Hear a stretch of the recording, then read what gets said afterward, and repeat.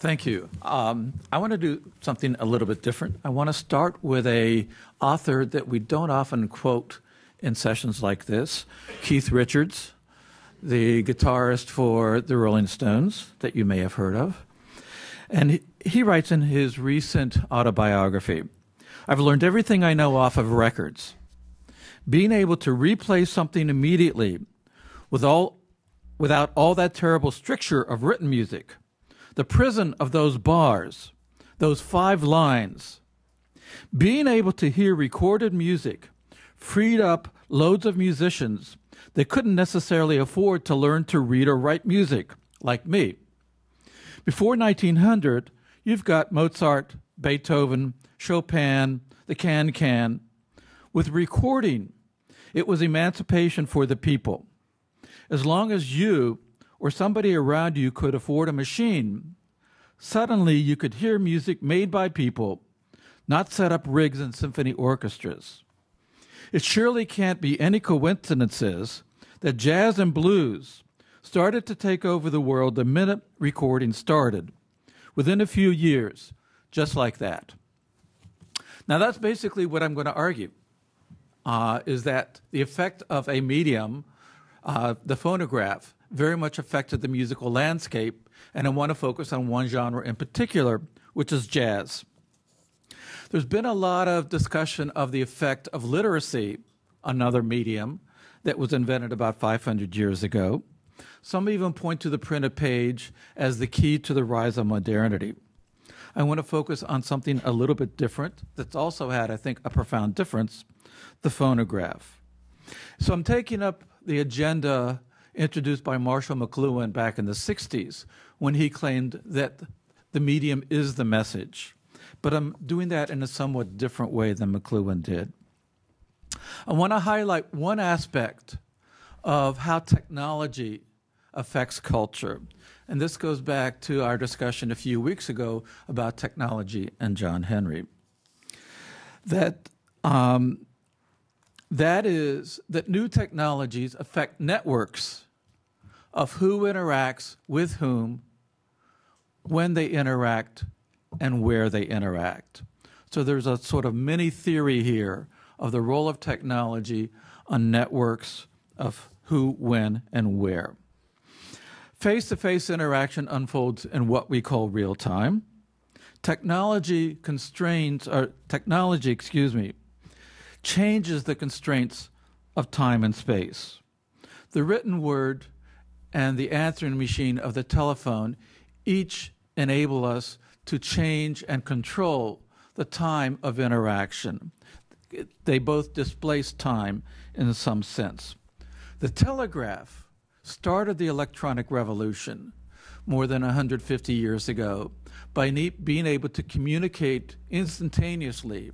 It was the first medium that was able to do that. And it was incidentally the first digital medium. In some sense, the later media were a step backwards in going from digital to analog communication. Mass communication profoundly expands and centralizes the circle of interaction. Instead of being able to interact with only as many people as could hear you shout, you could interact with millions of people at one time. But it also changed the relationship of interaction because it became one-way interaction, at least in the terms that it was used in our societies. So let's look at the phonograph, and I want to look at the phonograph, how the phonograph helped explain or facilitate the rise of a particular genre of jazz. The telephone was invented, the technology for the telephone was really a side effect of trying to increase the technology for the telegraph. They were trying to have more than one signal sent over a wire at one time.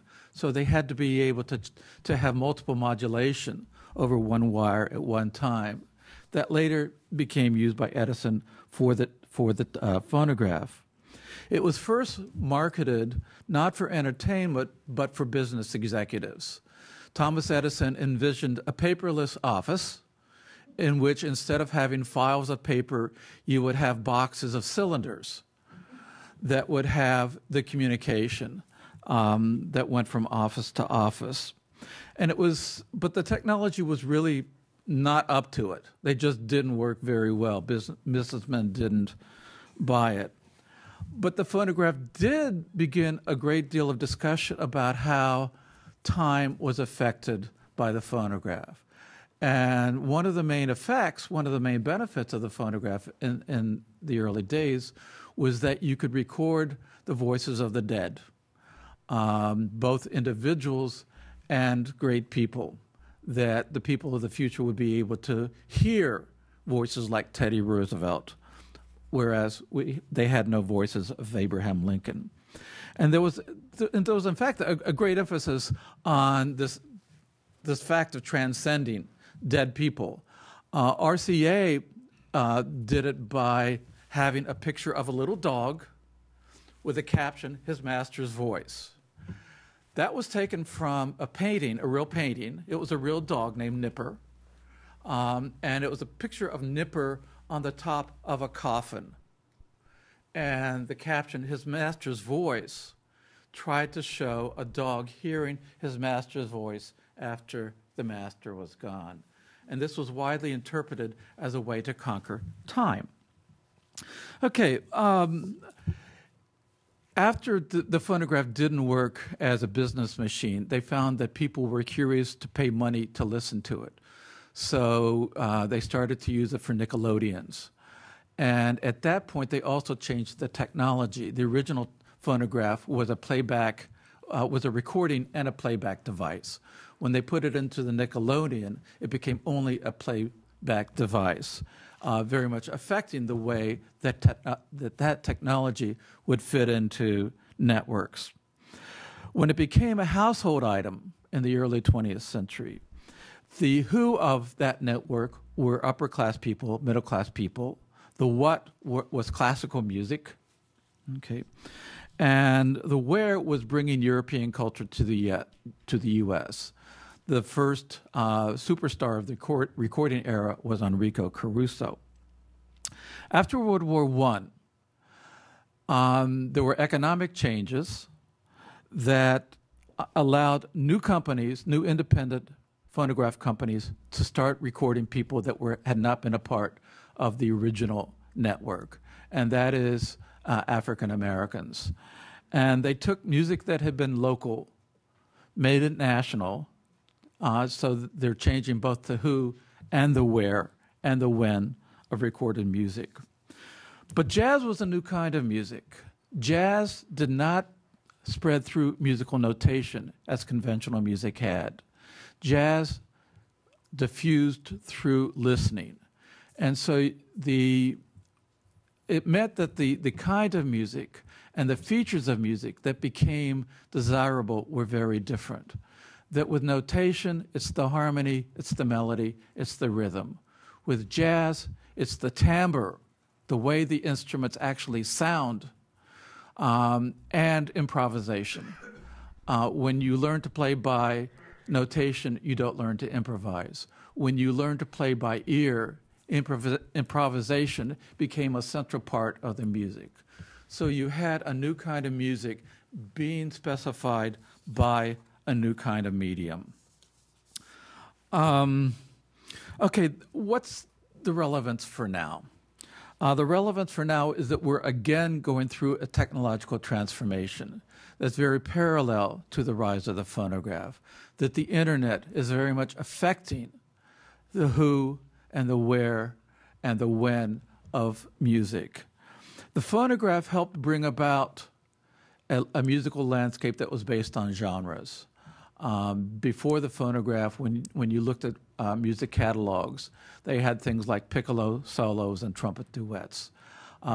Throughout the phonograph era, from about the 1920s to the end of the 20th century, it was a landscape based on genres. New technologies are changing that. It's not clear exactly how. If you listen to Pandora, genres are irrelevant. You tell Pandora what kind of composer or piece you want to listen to, and it finds music for you. iTunes, on the other hand, is still based on genres. When you go on iTunes, they have a list of different sounds. We don't know, what will win out, whether there will be some sort of new mixture. We don't know what sort of genres will arise. We can imagine that for sure there's going to be unimagined genres, just the same way that jazz was unimagined in 1900, but it's too soon to say. But we do know that there's going to be changes. And I just want to close by emphasizing that even though I've talked only about the technology here, that the institutional structure, the things like intellectual property, the larger social structures, especially of race, were absolutely central to the rise of jazz. Any complete analysis of the rise of jazz would have to give those factors at least as much attention. I just focused here on the technology because that's what we're talking about. But I want us to remember that in the larger scheme of things, that technology always interacts with a larger institutional structure and larger social relationships, such as race.